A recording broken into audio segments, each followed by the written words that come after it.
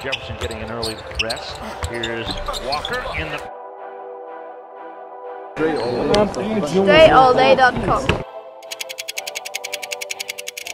Today's move of the night, we're looking at Kemba Walker with a short little fade in the paint. Let's see what he does to get this shot off. A lot of players here who are smaller ask about getting shots off in the paint. Now watch his footwork here. He lifts up off that right foot, lands on 2 feet, and look at that small little fade he puts on that shot, so he's able to get it off over Vucevic there, who's trying to block it. And Vucevic is way taller than Kemba Walker. Kemba Walker isn't elevated over him.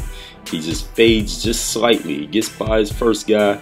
Look at how he jumps off the right foot, lands on 2 feet, and see how he starts to fade just slightly back as he releases that shot.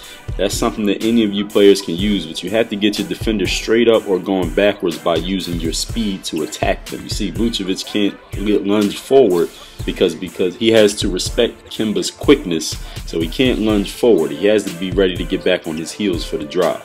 Hit that thumbs up to like this vid. Any questions you got for me, of course, leave those in the comments. Check that undersized players scoring programs #1 and 2 at hoophandbook.com. You'll see the link in the vid description.